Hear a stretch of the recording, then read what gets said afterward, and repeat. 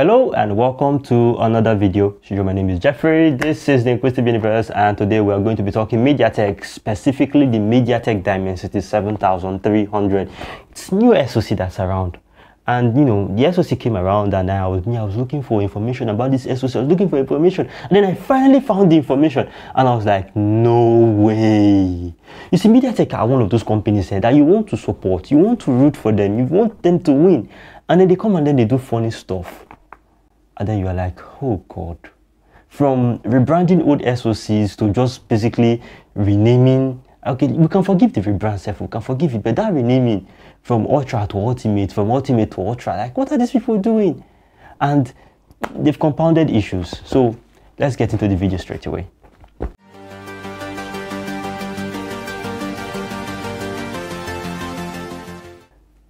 So the MediaTek Dimensity 7300 is a new SoC that is supposed to replace, or rather it's a successor to the older Dimensity 7200 from last year.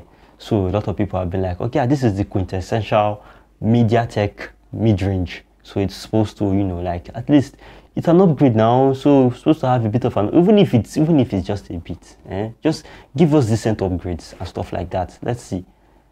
It is not so. And for comparison, I decided, fine, I'm not going to go outside MediaTek to go and pick another SoC. I'm going to pick the old one. I'm going to pick the 7200, the one that is supposed to replace.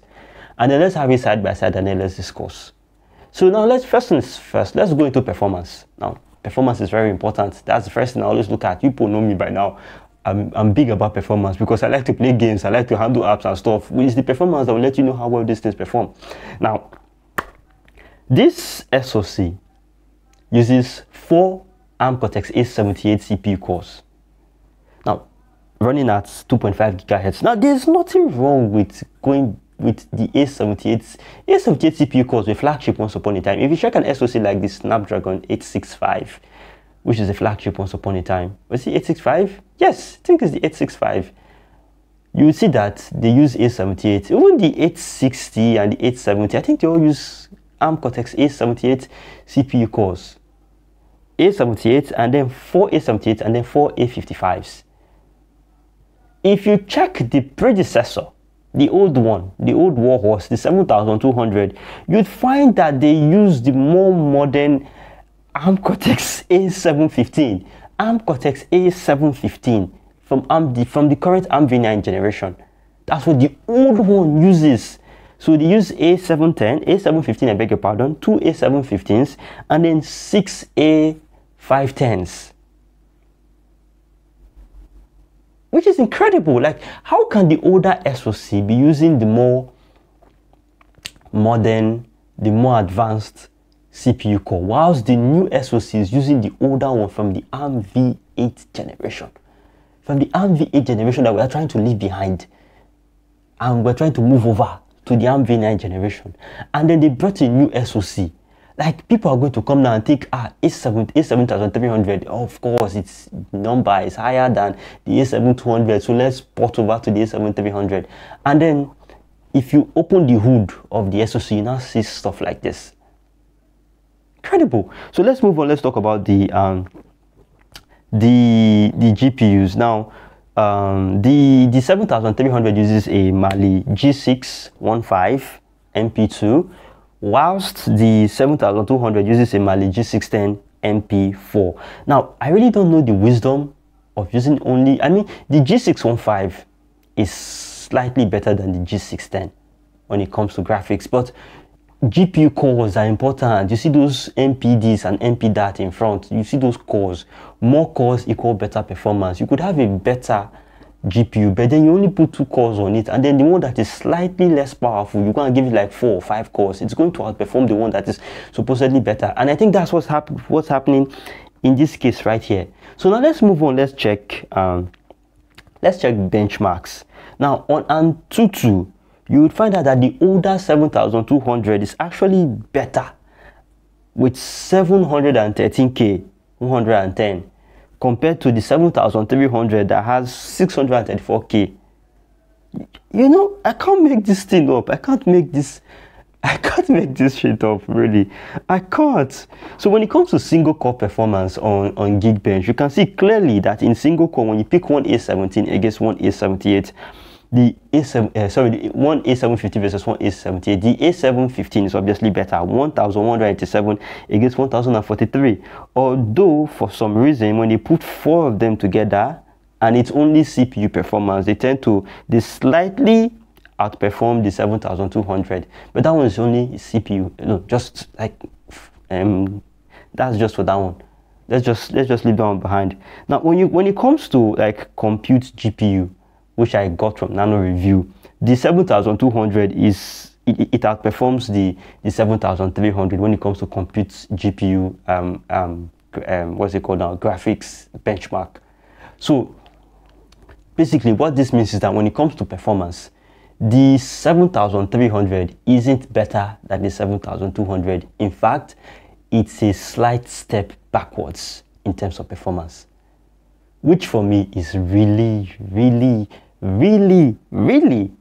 sad. It's really sad, honestly. This is why I started this video by saying sometimes you want to root for MediaTek, but they then do stuff like this, and then you're like scratching your head and you're like, what?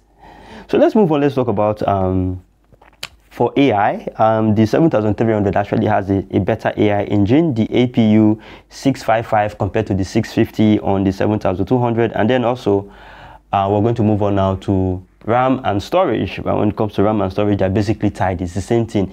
LPDDR5 RAM running at 3200 megahertz, then UFS 3.1 storage. Then when you go to the ISP, that's the image signal processor, they both use the same processor. Sorry, and then you see that they both support 1080p displays. They can both run 1080p displays.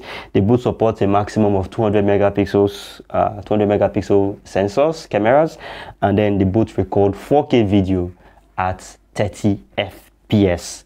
So they're both tied. Yeah, if we move on, we'll go to connectivity. You can see that they both support 4G Cat21, and they both support 5G. They both support Wi-Fi 6. They both support Bluetooth 5, although the 7300 supports Bluetooth 5.4, whilst the 7200 supports Bluetooth 5.3. But there's really not much of a difference between 5.4 and 5.3. 5.4 is just, a consolidation, efficiency, battery usage, and all that compared to the 5.3. It's mostly the same speeds. So that's I mean for everything else, basically the 7300 is the 7200 with an older CPU core to drive performance, A78. And I think I saw Mr. Who's the Boss talk about it in his video when he was analyzing or reviewing the Nothing CMF phone, the one that just came out. So Nothing phone are actually using this 7300. Now mind you, there's nothing wrong with the 7300. I think I need to get this out. There's nothing wrong with the 7300. It's a decent SoC. It's a decent one. It's a very decent SoC. But compared to the 7200,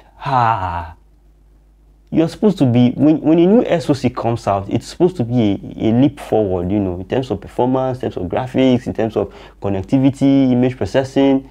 This one is the same as the 7200, but it goes a slight step back in performance. So why did they even bother in the first place? Why is there 7300? They should have just named it 7100 or 7150. Then it would make sense. Or 7199. And we know that it's on the same level, or just 7200 light. That would make more sense. But 7300, and we know how much people are with numbers. They don't really want to open the hood of an SoC to see what's under. They want to just go by the name. Oh, 7300. It's better than 7200 now. I know, because I used to do this in the past. So that's the big gist about the 7300, guys. That's it. That's the big gist though. So yeah, if you like this video, please make sure to like, subscribe, and share, and send the news out. Because it's small actions like this that help small channels like mine grow, and helps people to see my videos, so that more people will be able to see stuff like this and see what these companies are doing. Like, ouch, 7300. I'll see you in the next video.